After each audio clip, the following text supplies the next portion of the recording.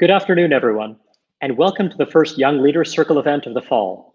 I'm Reihan Salam, president of the Manhattan Institute, and I'm thrilled to be here today with Chris Rufo, contributing editor at City Journal, documentary filmmaker, and director of the Discovery Institute's Center on Wealth, Poverty, and Morality. Chris is a gifted storyteller who has a knack for finding and telling stories that legacy media ignores, often because they know the stories Chris is reporting would unsettle their audiences and challenge their ideological convictions. But that hasn't stopped Chris, who has been tireless in his efforts to understand the roots of urban poverty and dysfunction. Chris has been on the ground in San Francisco, capturing in vivid detail one of the paradoxes of American life: why many of our richest and most economically successful cities are plagued by addiction and street homelessness. Today, Chris and I will discuss his thinking on San Francisco and his latest film, Chaos by the Bay. We'll also cover some of Chris's other recent work, including his reporting on the federal government's use of diversity training, which often incorporates some of the most controversial tenets of critical race theory. Throughout our conversation, we'd love for you to submit any questions you might have, and we'll be sure to get to as many of them as possible. Before jumping in, I'd also like to say a quick word about YLC programming going forward. In addition to our standard monthly events, we're planning on adding more book talks and virtual engagement opportunities with our speakers. And we're thinking hard about how we can facilitate meaningful interaction among members while we await the return of in-person events. All of us at MI are very excited for what's in store for YLC, and we're thrilled to kick it all off today with Chris Rufo. Chris, thanks very much for joining us. It's great to be with you. Chris, you didn't start out as an activist. You had a very successful career as a filmmaker covering the glories of traveling in Mongolia. You made an amazing, inspiring movie about Uyghur baseball players and another one about senior citizens who've embraced competitive sports. What is it that made you into the kind of activist reporting machine that you are right now? Well, it's been a long journey, and I think looking back, I started as a young person in my teenage years, and then starting into college as a kind of committed young man of the left, and was very progressive in my political orientation, and then kind of had a great disillusionment in my early 20s as I was involved on campus at Georgetown in kind of left-wing school politics, and became disillusioned. Felt like fundamentally the ideas stopped working, and then there was just such a pervasive phoniness to a lot of the kind of elite left-wing agitation on campus that really kind of undermined my convictions. And, I had thought maybe getting into politics at that time, and then set off on a different journey. Spent the next decade as a documentary filmmaker, working for PBS, sold a film to Netflix, working for international TV, and had a chance really to go out and explore and to visit dozens and dozens of countries, to work in some of the most faraway places. And meanwhile, kind of under the surface of my documentary filmmaking work, I was reassessing my own political ideas, and kind of launched it headfirst into my own political education, and then slowly found myself drifting towards the center, and then a kind of libertarian phase, and now a more kind of, I like to think of as a more mature conservative kind of political base. And I think too, I became kind of aware as I was working in the filmmaking world that there was also a dead end there. Documentary filmmaking is a very ideologically committed and ideologically uniform space, and I felt like the kind of ideas and interests that I had were really no longer fitting, and transitioned to writing, starting to do some writing, political reporting, and and really City Journal at the Manhattan Institute was the big kind of start that set me on this path, and working with the great editors there that encouraged this way of thinking. And I've started to, since then, merge the storytelling and the filmmaking with that kind of political essay work and reporting. And that's where I find myself today. Chris, at the risk of getting a little bit more personal here, I do want to note that, YLC is a group of young urban professionals. These are people who, have a range of different political beliefs, but they're committed to urban life. And you yourself are someone who spent many of your best years in Seattle, growing a family, growing a business. And if I recall correctly, there was a moment when you were thinking about getting involved in the political life of Seattle. And I'm just kind of curious, can you share a bit about that experience and how that might have affected your worldview? Yeah, absolutely. I was kind of really starting to study the issues of homelessness, addiction, mental illness, because they were issues when we were living in the city of Seattle that were really unfolding all around us. And I really tried to unravel this paradox. How is it possible that Seattle and King County, if you kind of total the public and private expenditures, spend $1 billion a year on homelessness for 12,000 people, about $80,000 per person per year, and yet the problem gets worse and worse and worse. And as I unraveled that kind of political paradox, I realized that the foundation was a kind of extra permissive and kind of pseudo compassionate political culture and political policy.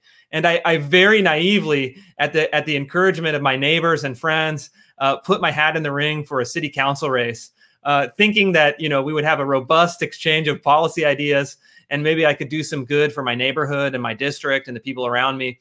And I really just got knocked flat on my back. I had a rude introduction to kind of bare-knuckled urban politics. And as soon as I started kind of contesting the dominant progressive ideology, just kind of was just blown away by a whirlwind of concerted efforts to attack me, attack my family, both in the kind of above ground kind of policy debate, which I welcomed and was happy to mix it up with folks. But then it got very personal. It was kind of stalking, harassment, vandalism of my house, tracking down where my kids go to school and posting threats around the actual school building. And at that moment, I was totally unprepared, totally naive, totally kind of just blown back, and immediately kind of got myself out of the political ring. But really kind of redoubled my conviction that there's something deeply wrong in the political culture of our biggest cities that are the kind of dominant knowledge and economic machines of the United States. And I kind of thought, wow, if this is happening to me, and it was kind of a difficult experience, how can I, keep kind of in this fight, but do it in a way that is more sophisticated and more effective? And I think that, luckily I've had, I think, much more impact, much more, and much more fun, frankly, kind of really attacking the ideological foundations, attacking it intellectually, attacking it through investigative reporting. This kind of, at the time, felt like a curse, actually turned into a huge blessing, and something that I'm very excited to keep pursuing. I know it's tough to try to inhabit the minds of other people, but what do you think it was that was the most inciting about your platform, about the ideas that you were introducing? What is it that infuriated people so much? Because, I've got to say, I've known you for a while. You just strike me as an incredibly decent, generous, compassionate person who's always willing to meet people halfway. At least when you're having a conversation, you're an open-minded person. So what is it that caused this rageful response?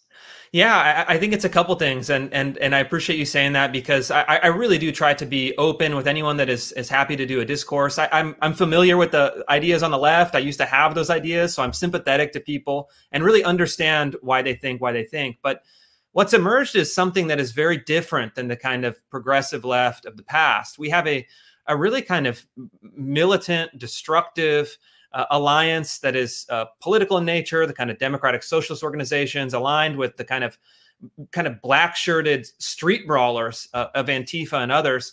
And, I learned very quickly that those folks who are highly organized in the cities are not interested in a dialogue. And I think, what went through their minds is that, I released an ad at the beginning of this campaign as using my skills as a documentary filmmaker, and it kind of went viral all over the city. And people were finally thinking, wow, this could be the moment where things turn.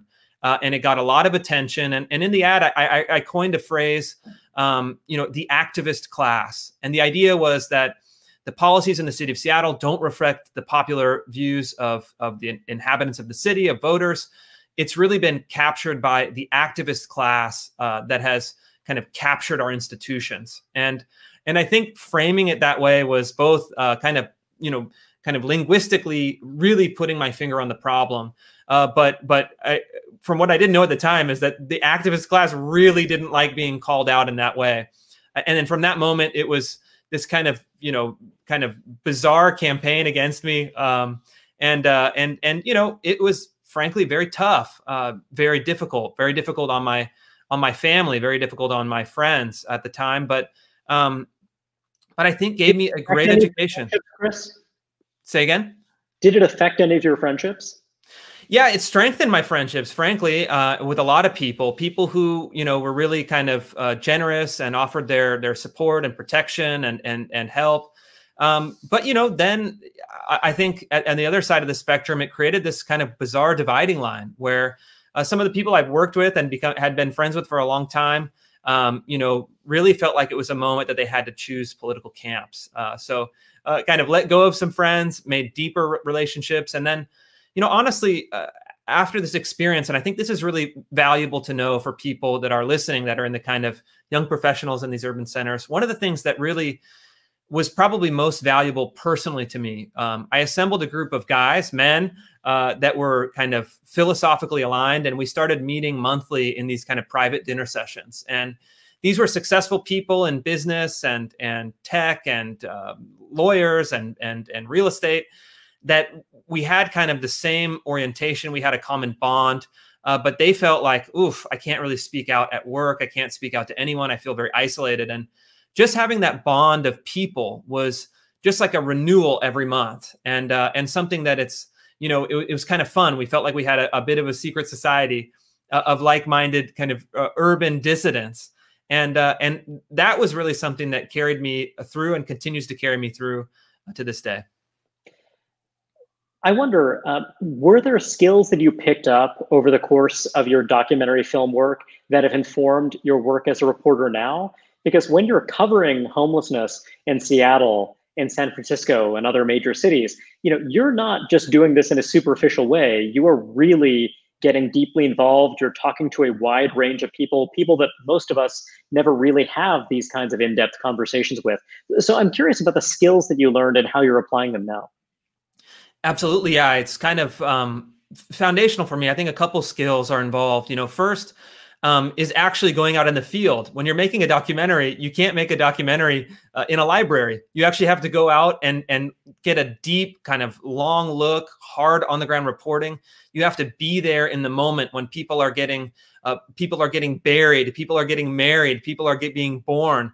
You want to be at those kind of extreme moments in people's lives. So, you know, looking at homelessness and addiction, it's like I have no problem kind of, you know, calling the local jail and setting up and being, you know, face to face with people who are incarcerated and observing details, looking into the story, or, you know, kind of showing up under a bridge at a kind of a drug encampment and trying to kind of gain access to the people's lives and observations and stories. So I think the on the ground reporting and the kind of fearlessly going out into the world is one. But then I think also you learn in the filmmaking world how to painstakingly craft a story and a narrative that is character driven, that is evocative, that is kind of emerges from people's real experience. And I think in some of the essays that I produced for you at City Journal, I really drew on those skills to try to give a human face to some of these policy challenges, and then try to kind of really consciously craft a new vocabulary. Because the vocabulary of the kind of, you know, frankly, the kind of the vocabulary of the entertainment left is very well developed, is very sophisticated, is very persuasive. And I think I've been able to kind of steal the knowledge from that and trying to, you know, get out of the kind of rut of the 1980s kind of right vocabulary and try to bring a kind of new moral language to the reporting that I'm doing. And I think that, you know, I like to hope at least that extends the debate, extends a kind of olive branch to people on the center.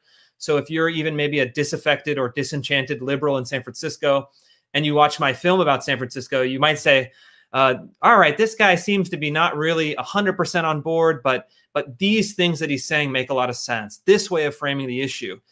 And I think, you know, the most important thing is really trying to contest these ideas on the grounds of the ideological left, because they've really kind of dominated the epistemology of the kind of modern city. And I think we need to try to take it back. Your observation about epistemology strikes me as really interesting. So I wonder, you know, if you were studying homelessness in a more scholarly, distanced way, doing it by going to the library, as you say, rather than doing this kind of on the ground reporting. What is it that you miss? Is it because the scholars, the social scientists that do this work typically, the journalists who typically cover this, have such a strong ideological perspective that it blinkers them in some way? Whereas when you're speaking to people directly, when it's unmediated by that, you're exposing things that you wouldn't otherwise get? Is that kind of what you've been finding? I think that's right. And I'll give you an example that illustrates that quite well. So I just finished a paper. If you're in a big city and you have a homelessness problem, you've probably heard of housing first. It's this idea that the solution to homelessness is to provide permanent supportive housing, kind of apartment units to the homeless with no requirements to participate in drug treatment, mental health treatment, job training, et cetera. And the social sciences, they say we've solved homelessness. I mean, that was the rhetoric in 2014, 2015. We know how to solve homelessness. And then since then, we've spent, billions and billions of dollars on this program. And if you look at the scientific literature, you say, well, what do you mean you've solved homelessness? How does this actually work? And what they do is they reduce complex human experience to a single variable.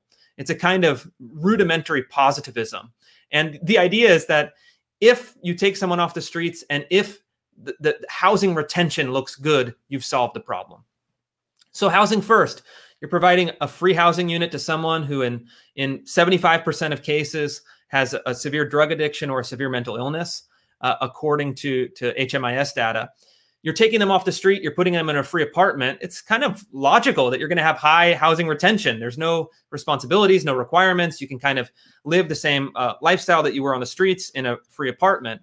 And they're saying, well, we have 80% housing retention after 1 year or 2 years. So homelessness solved. The problem, though, is very, very simple. If you actually go to any of these apartment units, you realize that what they've done is they've transferred the pathologies on the streets, and they become now pathologies in permanent supportive housing complexes. And the literature, if you dig below the top line surface, supports this 100%. The literature where they're saying this is a success actually says in almost all of the cases of these permanent supportive housing units, housing first, doesn't do anything to reduce substance abuse, doesn't do anything to alleviate psychiatric symptoms, and doesn't even actually lead to saving people's lives. In some studies, people who are given these permanent supportive housing units are actually more likely to die than people who are simply left on the streets. So you look at the literature in a kind of more 360 view, you kind of corroborate or kind of challenge it by a kind of real on the ground reporting view of trying to see, hey, how does the literature match to the real experience? And then you have a totally different story that kind of blows up the preconceptions and the policy presuppositions that dominate our kind of modern policymaking.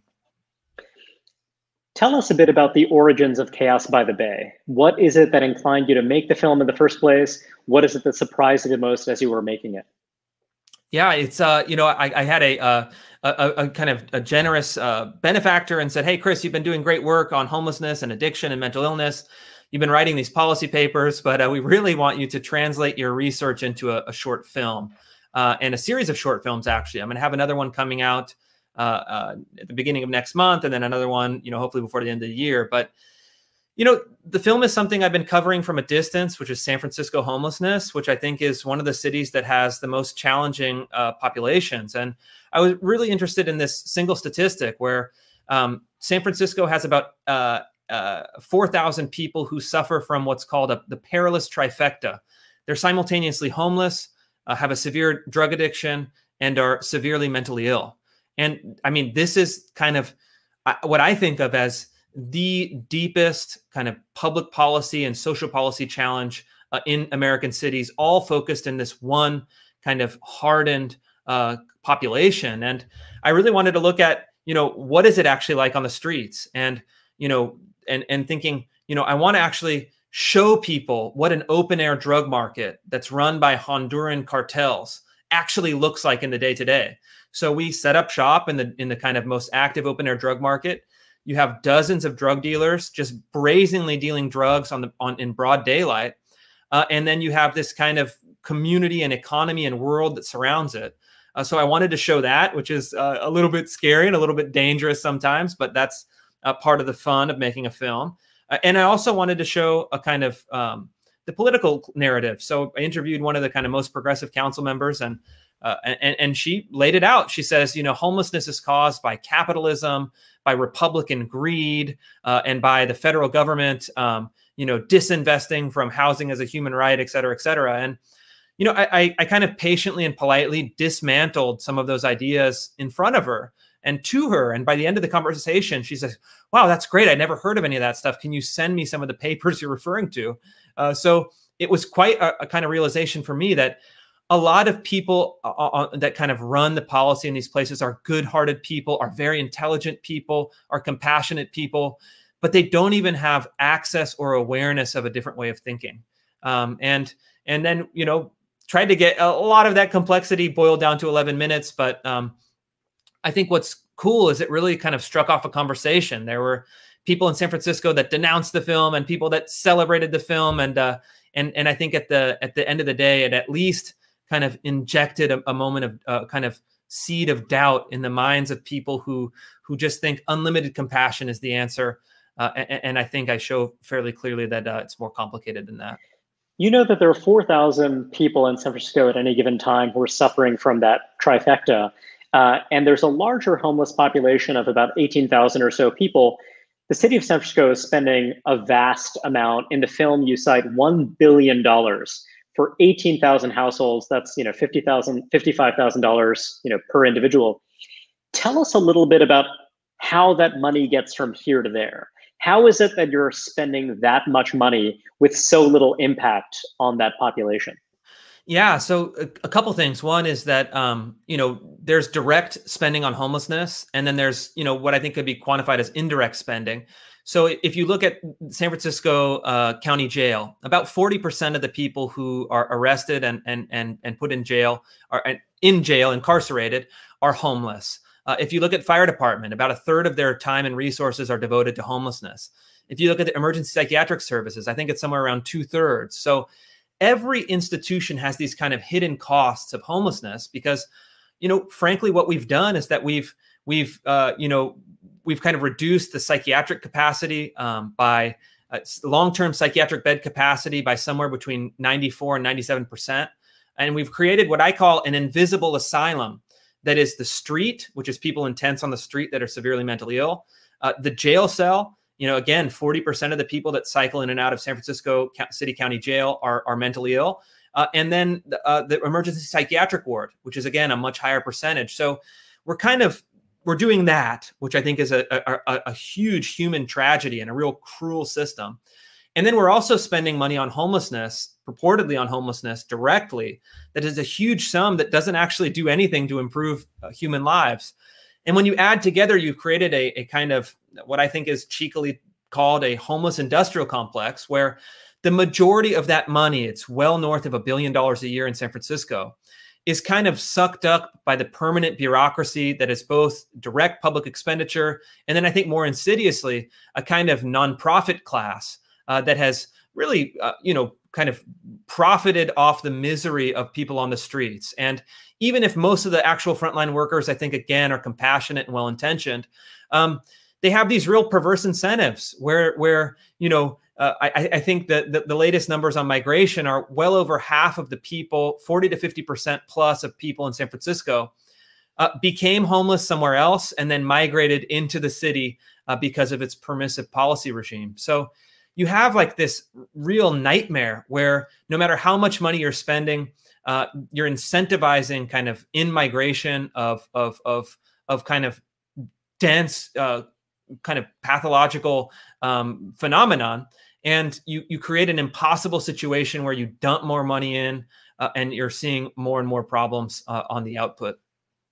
Can you tell us a bit about the different components of the homeless population? So you have this kind of single male component. You have a group of people who are oftentimes kind of violent, severely mentally ill. But it does seem as though in a region like San Francisco, you also see this in Seattle, you know, you do have some family homelessness. You do have some people who have a very different profile. Can you tell us a bit about that?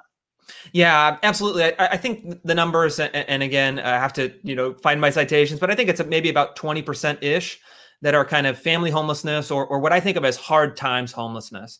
These are people that are independent, that are hardworking, that are kind of employed, that are stable, who encounter some catastrophic event, whether it's a divorce or domestic violence or a medical issue or a lost job or some kind of catastrophic event. And actually, to the system's credit, the system is very, very good at helping people in that bucket and helping people in that situation because they don't want to be homeless. They don't want to be on the street. They don't have any underlying conditions that prevents them from getting back on their feet. And I think we should very much prioritize those folks in our systems. We do to the large extent. Seattle, San Francisco, LA are actually very good to making sure that there are really no kids on the streets, no families on the streets. But the reason it works is because you have a high rate of compliance. If you're a father and you have 2 kids, and let's say your wife dies tragically and you lose a job or have a medical condition, you're going to do whatever it takes to keep your kids inside and get back on your feet. So that in a way is the kind of locus of greatest success, but also the kind of easiest cases. So it's like spare no expense. I mean, these are folks who truly need a functioning safety net, and it's a very different profile, a very different set of issues than the kind of single male 24 to 49 that in 75 to 78% of the cases is unsheltered, addicted, and mentally ill.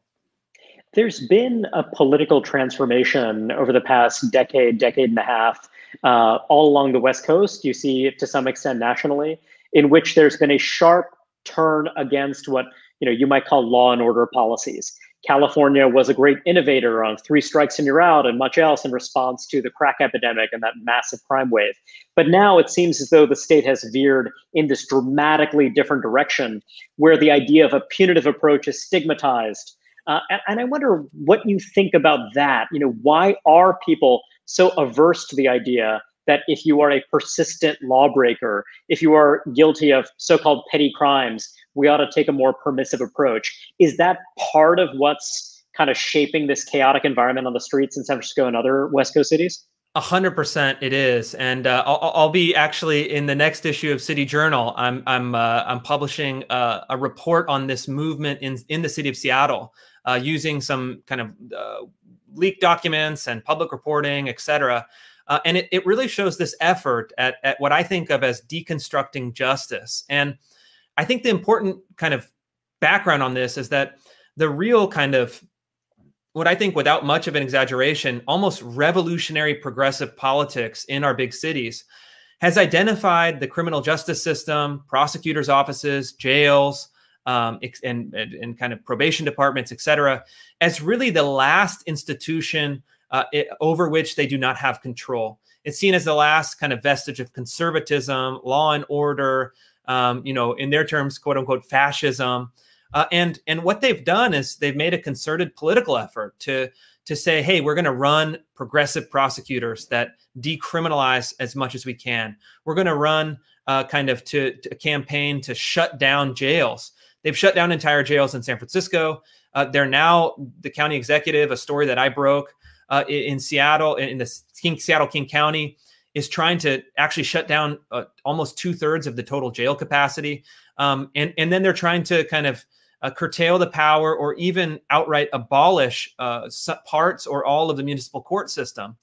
And it's all part of this kind of concerted effort to kind of have a total control and kind of the rhetoric on the streets that is now being kind of supported by the political class is that the kind of criminal justice system is the only thing that is holding us back from ushering in kind of municipal utopia. And I think that, it's frightening. It's shocking. It goes against all of the incredible kind of intellectual and practical political progress that was made under the broken windows theory. And we're really throwing that out to usher in this new kind of hyper progressive utopia. And the early results are not encouraging. The early results are a disaster. You have a kind of immediate kind of snapback of some of the crime, disorder, public camping, drug consumption, homicide, shootings, all of those things that were kind of on the downtrend are now spiking back up.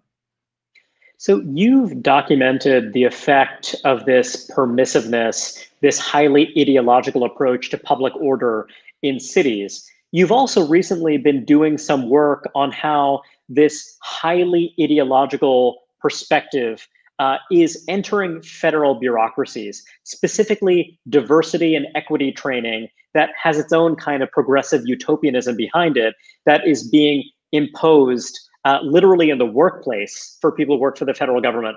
Can you tell us a bit about how that got on your radar in the first place? You know, it's obviously a pretty big departure from the kind of on the ground work you've been doing in cities. So how did that first come to your attention? Yeah, it kind of stumbled into this new reporting a bit backwards. I had an anonymous tip from a City of Seattle employee that, that knew that if they went to the Seattle Times, they probably wouldn't get any traction. They said, hey, do a records request because the City of Seattle Office of Civil Rights is now racially segregating their diversity training program. There is a training for white employees that's called Interrupting Whiteness and Internalized Racial Superiority. That is now requiring employees to essentially like denounce themselves publicly in front of the group. And then there's a separate training for POCs, people of color. And so I filed a records request, forgot about it. 2 months later, I get the documents. It breaks into kind of a explosive story that's now actually being investigated by the Department of Justice as a civil rights violation. And then I started getting leaks from all these other institutions. And I realized that critical race theory, which is this idea that our Constitution, our legal system, our social institutions are all kind of a mask for kind of white supremacy and racial oppression, that must be kind of deconstructed and dismantled and kind of reconstructed along the lines of group identity, is at the heart of this. And it's actually kind of pervaded everywhere from the kind of local school districts all over the country to the highest levels of the federal government. And some of these trainings are really horrific. And, you and I talked earlier, it's like, I think diversity is great. I think inclusion is awesome. I think equality is paramount. But these trainings are not those things. These trainings are really insidious and toxic and likely illegal, frankly, because they constitute, race-based harassment and really revive some of the ugly racial concepts of the 1910s and 1920s. That's where it's going. Yeah. Your reporting has already had an enormous impact, including the fact that your reporting on diversity training in the federal bureaucracy led to a White House executive order pledging to unwind these trainings. But there's also been resistance from a number of employees within federal agencies that want to keep their diversity programming exactly, kind of as had been the case prior to the executive order. What is your thought on this battle between the White House and this larger executive branch bureaucracy? What's going on there? I think it's a couple of things. One, I think, is that it might be some just bureaucratic inertia. People are resistant to change what they're doing, what they've scheduled, what they've planned. But I think, and my kind of whistleblower sources from multiple departments have told me this and kind of verified my suspicion is that, critical race theory, which is kind of identity politics grafted onto a Marxian oppressor-oppressed dynamic, is the default ideology of the kind of technocratic class and the default ideology of the federal institutions. And it's kind of, captured the minds and policies within the institutions. And frankly, they probably don't like the president. A lot of people don't, and I totally understand that. And they're kind of saying, well, no one is going to rat us out. No one is going to hold us accountable. We're just going to do it anyways. And I think this is, in one thing, it's like not a big deal, right? In one way, it's like, well, it's a diversity training in some department. It's like, blah, blah, blah, who cares? But on principle, it's actually a huge deal. And when you have a president of the United States that issues an explicit executive command telling his kind of direct employees to do X, Y, Z, they're obligated to do X, Y, Z. And actually refusing to do so undermines our constitutional order. It undermines the kind of norms that we need to have. And I think exposes a deep problem that if we have a kind of administrative state that feels like it can operate independently of the president who's duly elected, We have a kind of fourth branch of government that last time I checked the Constitution didn't exist. And I think, some great scholars at Claremont Institute, our mutual friends, have talked about the consequences of the kind of permanent administrative bureaucracy. And I think this story kind of neatly grafts onto two kind of conservative intellectual concerns. One is that identity politics, group identity supplanting or kind of replacing the kind of individual protection under the law of the 14th Amendment and the Civil Rights Act is a danger. And then also the kind of structural permanent bureaucracy that is kind of separate from the political power is another big concern. Chris, we have a number of questions from the audience that I'd like to share with you. So one is from David. Does there need to be more cultural censoriousness towards drugs and alcohol? Tyler Cowen has quipped that we should all be more like Mormons. Is he on something? I mean, you've seen the ravages of addiction on the street, and I wonder if you think that that would be an appropriate response, culturally, if not from government. Yeah, absolutely. It's and it's almost foreign to me. I feel like I kind of for most of my life, even my adult life, I was kind of more libertarian in my orientation. But I think having studied these issues over and over, I realized that if you are a kind of let's say affluent, educated, sophisticated person, you can navigate a kind of libertarian policy and cultural regime effortlessly. I probably, and maybe many of the people that are listening are unlikely to be kind of introduced to a social environment where it has a high rate of meth and heroin use.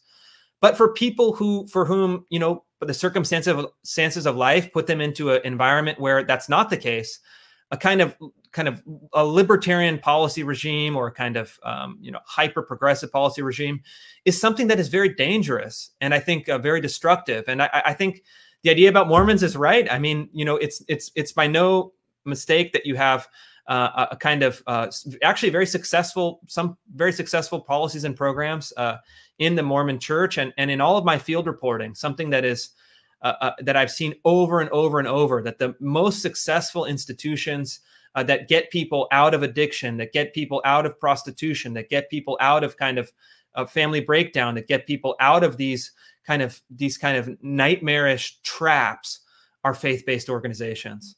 And they're not just saying, hey, we're going to get you into cognitive behavioral therapy. We're going to get you a kind of Suboxone prescription. They're actually saying, this is the right way to do it. This is the wrong way to do it. We can show you a better way. We can transform your life. And I've just been blown away and oftentimes reduced to tears when you see someone that the system has given up on be renewed. You see their mugshot from maybe a year prior, this kind of face of despair. And then you see them looking at you straight in the eyes with this kind of physical renewal, a different human being. And then you ask, what got you there? And they say, I joined this church. I joined this program.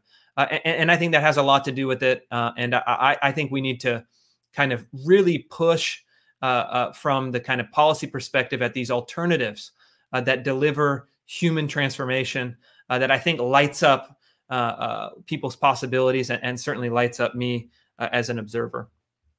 Christine asks, one gets the feeling that the next great crusade for urban social liberalism is the legalization of sex work. Does Chris agree that this is the next frontier for the activist class? What would be the impact of that policy change? Yeah, I mean, I think that's one of them for sure. I think sex work, formerly known as prostitution, it is a real kind of concern and a real kind of movement that we're already seeing decriminalized in San Francisco, decriminalized in Seattle. Imagine LA, if they haven't gotten there, is next. And I think, it is probably going to end up as something that is very destructive. And I think there's a kind of naivete where the people who are kind of managing, so-called sex work, in many cases are kind of a violent criminal enterprise. And there's a tremendous amount of abuse, trafficking, a kind of underage activity. And I don't think what we'll see is a kind of controlled kind of Amsterdam red light district that is, for better or for worse, kind of regulated and kind of legalized and kind of managed by kind of semi-white kind of above board institutions. I think you're going to have a hybrid of kind of officially illegal, but unofficially decriminalized. And you're going to have almost the worst of both worlds, where you're going to have criminal enterprises that are running these, and law enforcement will have no mechanism for shutting them down. I don't know. I really can't say exactly how it will turn out, but I certainly have my eye on it. Is that because you think that, whereas in some countries they have the administrative capacity and they're willing to impose the kind of stringent regulations you need to keep legal sex work reasonably safe, you just don't think that's what you'd actually get in US cities? Instead, you'd get this kind of chaotic approach? Yeah, from what I understand, and again, my knowledge is kind of cursory, but in Amsterdam, you might have kind of, storefronts, you might have kind of management, they're paying taxes, they have kind of STD testing and regulations posted. I really don't know, but that's kind of my impression of it from what I read. But you're not going to get that in the United States. You're going to get this kind of hodgepodge of it's decriminalized, but the economic structures are the same as they were before. I've reported on this stuff. I've met a lot of people that are, involved in this. It is an absolute nightmare for women. It's an absolute nightmare for kind of addiction and abuse, mental illness, and kind of predation. And I think if you want to look at kind of a kind of oppressed class, I think that you'd find it there. And I think that these are people who really need an avenue out. And I'm afraid that this kind of decriminalization would actually keep people trapped in. Diane asks, the activist class Chris speaks of is clearly a minority, even in the most liberal cities. How do they do such a good job of getting their preoccupations injected into the media and public conversation? Yeah, that's $1 million question. I'll give you an answer. They're a minority, absolutely. Like it's probably, I don't know, 5% maybe that could be kind of defined as the activist class, maybe a little bit less. But and if you look at the public polling data, it's actually really remarkable. They have a truly minority position where, in California, in Seattle, and Oregon, you have majorities, outright majorities of voters that want things like a ban on public homeless encampments, an outright ban. And yet all these cities are going in the complete opposite direction. And you say, well, how is that possible? The people want this, but the activists want this, and the activists get their way. I think it's what, the author Nassim Taleb calls the kind of dictatorship of the intolerant minority. I think that's the kind of thing that he says, the intellectual minority or kind of political minority. And basically, who's going to oppose these people? They're highly organized. They have a full-time infrastructure of activists and intellectuals and media and reporters.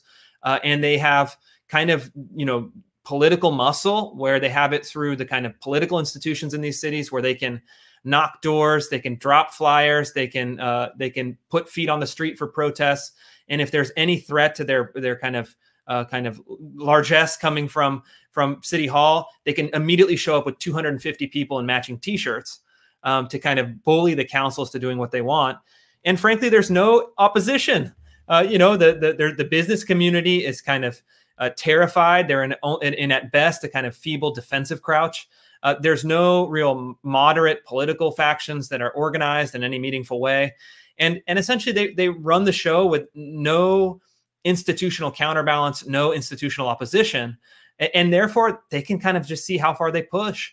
And in the last 6 months, what they've added is outright, political violence and intimidation, where they're saying in Seattle, well, the Police Officers Guild is the kind of last institution that is opposing us.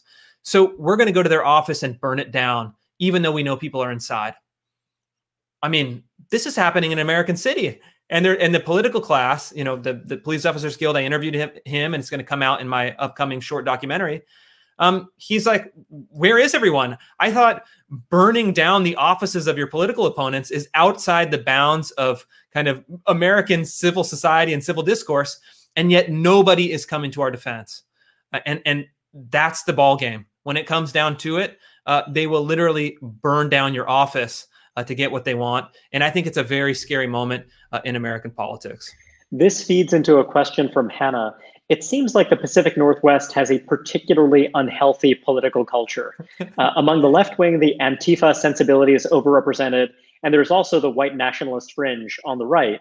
How does Chris make sense of this regional dysfunction? Yeah, you're right. I mean, there is a kind of fringe movements on both sides, and you have them really playing into each other. And I monitor this stuff, and obviously, what goes without saying, I reject the kind of fringe and extreme politics on the left just as much as I reject the extreme and fringe politics on the right. And yet they're both here, and it's almost like they have a kind of symbiotic relationship where one kind of hard right group will say we're going to march on the streets of Portland, and then their kind of hard left mirror image counterparts will say we're going to march against them, and then they have these weird kind of LARPing battles where they literally just fight each other in the streets, and they represent these kind of fringe groups, but they dominate the kind of media ecosystem, they dominate the kind of political consciousness because they have this kind of clash, and I think it's I really think it's something quite destructive, quite frightening, and I think quite corrosive because institutionally the kind of progressive movement dominates these cities, and that's where I'm kind of focused on my critique. But the kind of right-wing kind of violence and kind of caricature of some of these organizations gives the progressive a kind of out where they can say, well, it's just these bad, crazy people that oppose us. And in that way, they can kind of offload responsibility onto the president, onto Republicans nationally, onto the kind of homegrown kind of right-wing. And I think what we don't have is a real substantive a debate on the substance and on the merits, and I think that political dynamic is unfortunately part of that reason we don't have it. A question from Naomi: why does Chris think the business community is so timid? In the age of Zoom and globalization, isn't capital more mobile than ever? Is it because they need college-educated talent? Are they less mobile than we think? Yeah, this is gonna get me in there's wide views, and I'll just be kind of blunt with mine, is that corporations by nature are cowardly. And what I mean by that is that they're risk averse more than anything, because corporations, especially tech companies in these big cities, they're doing very well. They're very profitable. They have amazing talent. They have amazing business models. They're global in kind of scope and scale. So they're really not that concerned at what happens locally. It's kind of secondary to their kind of global ambitions, which I think is good. We want innovation. We want these companies. My wife works for one of these great companies, but they're risk averse, and they know the territory. They know that if a Microsoft or an Amazon or a Google or a Facebook or a Twitter, if they come out and say we are opposing, the city government, we are opposing the progressive kind of ideas on taxes or whatever, they're not going to do it because there's a huge price to pay and the risk is not worth it, both internally and externally to the corporation. And therefore, what they've done is they've adopted a policy that I think is essentially kind of complying on social issues and fighting under the surface on economic issues, where they'll say, "Oh yeah, well, we agree with you. We'll essentially, in some cases, the companies are literally saying, we understand the rage of the streets, and we understand why they are literally burning down our buildings during the initial parts of the riots, and we're going to do more to comply with these kind of social justice mandates X, Y, and Z." Because a burned down building for a major corporation is not really a big deal to their bottom line. A burned down building is a huge deal for a small family business. So there is a kind of asymmetry of risk and an asymmetry of damage. And then companies, I think what you're seeing now is they're saying, "Oh, we're not going to fight the culture war. We can't do that. That's kind of a huge downside risk. But if the taxes start coming in, if the kind of quality of life starts declining, and if the kind of loony political class in these cities starts to really going after our bottom line, as you suggest, the questioner, we're going to kind of disperse our workforce." We're already seeing that. Amazon has announced they're moving 10,000 employees at least out of the city of Seattle. That's more than likely. And they're just going to take the path of least resistance. And so it's not a frontal attack. It's not actually confronting the forces of disorder. It's just paying lip service to them and then actually abandoning the city in the background. Yeah, I think that's right. I think that they're going to pay kind of lip service and kind of meet the kind of almost extortionary demands of activists by contributing to the kind of socially progressive or social libertarian causes, which are popular, but they are very kind of economically kind of libertarian and economically conservative in a way, and they are behind the scenes going to protect their interests there. They're going to distribute their risk so that the companies aren't kind of predominantly focused in issues in places where they have economic risk. They're going to distribute their risk, and they're going to kind of fight behind the scenes on economic issues. So, you know, you have this kind of uncomfortable alliance that is corporate power. And this is something I haven't reported on extensively, but I really am interested in diving in deeper because I think it's a very, very important issue. In my sense, both in New York, in Seattle, and San Francisco, is that we're going to start to see a lot of movement in the next 6 to 12 months that were kind of motivated kind of tectonically by politics, but then accelerated, you know, maybe 10x by COVID and the kind of ease and facilitation of kind of Zoom meetings like we're doing today. Yeah. Chris, I know your time is limited, so just a couple more questions. And here we're going to pivot to homelessness. Tell us about the role that large mental institutions might play in treating the severely mentally ill or homeless. This is a question from Emily. You know, do you believe that a more paternalistic approach might actually do some good, or is the problem that because the reputation of these large institutions from, you know, the kind of mid-century era is so negative that you can never actually go back to that as a solution? Yeah, I mean, you can never go backwards. You don't want to just replicate the kind of asylum of 1950, but we need to have kind of modern state hospitals.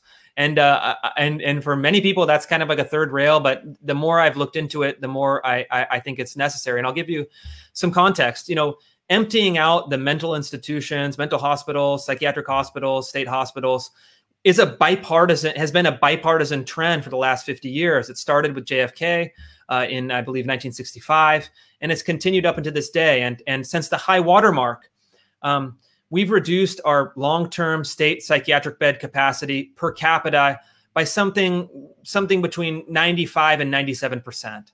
So we have somewhere between 5 and 3% of the capacity that we did per capita as we did in 1955. And as I mentioned earlier, we've created an invisible asylum of jail cells, homeless encampments, and short-term psychiatric triage. And this is, you know, done and was done in the name of compassion, but I think is enormously cruel and really condemns people who are suffering through no fault of their own to a life of misery, a life of pain, a life of indignity, and a life that will end in early death. And I think there's a great bipartisan momentum actually leading the way here where I am in Washington State, where we have Republicans and Democrats coming together in the last 5 years and saying, Republicans are saying, hey, this is something that's worth spending money on. We're going to actually totally be kind of in support of even raising revenues to pay for it. And Democrats realizing, you know, we went too far with kind of this you have a civil right to be mentally ill and living on the streets. So there's this kind of beautiful bipartisan moment and movement that is starting to emerge in state legislatures that I think is a huge issue, and I think is really one of the key moral issues of our time, because you can't look at someone that is a schizophrenic, addicted to meth, living under a bridge, and say, you know, this is the system that we really need. It reflects our highest values, and I think that we need change, and we need to build up the state hospital capacity and the ability to, you know, it is an unpopular word. We need to build up kind of the capacity of coercion. I'm not going to sugarcoat it. That's really what we need for those extreme cases in order to help those families, help those people. And so you're cautiously optimistic that the policy conversation is moving in that direction. I'm not even cautiously. I'm optimistic. I'm, you know, this is one of the few places I'm pessimistic in so many areas on these issues. It's like a trail of despairs. But on this issue, I'm very optimistic. You have people even in San Francisco City, state legislator, calling for a bit more of a conservatorship model. In the city, San Francisco city politics, they're actually doing some really good work on mental health reform.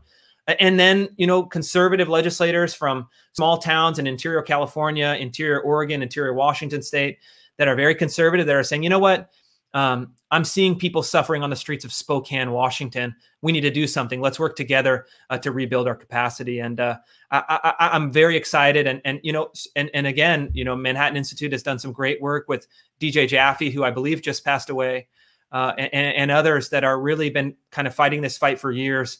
And that foundational work is starting to pay off. One last question for you, Chris. The chaos that we're seeing on the streets of Seattle and other major American cities, what is it that we as citizens can do to push back against it? What is it that you'd recommend that we do to kind of turn the tide in this fight against chaos? You do whatever you can, and I think that the key value that I think is needed is courage, and it's courage to speak out, it's courage to speak your mind, it's courage to say no. It's courage to put out an alternative viewpoint. It's all of those things. And what I would say for people who are just individuals, go as far as you can. You may not be able to kind of go out there and fight the fight in public, but contribute to an organization that does. You may not be wanting to kind of blow the whistle against an institution that is doing something wrong, but send the documents to a reporter who will. And then try to create, at least in whatever way you can and you feel like you're able to push back against some of the destructive ideas that are driving this, because I think we need to have a kind of moral clarity and a kind of moral certainty that the policies that are in place now are hurting people and are cruel in practice, and we need to have the kind of conviction that really communicates to people that we have a better opportunity, a better way, a better path, and I think that that's all that matters. And it can start in a very small way, and then hopefully a very big way in due time. Chris, thank you so much for joining us today and speaking with our audience. We have many more questions, but I also hope that we're going to have more bites of the apple, more opportunities to speak with you. Your reporting for City Journal has been absolutely indispensable. Thanks to everyone who joined us for your time and your excellent questions. For those in the audience who are not YLC members and who are interested in joining, please take a look at the link on your screen. Thank you, everyone. See you all soon. Thank you.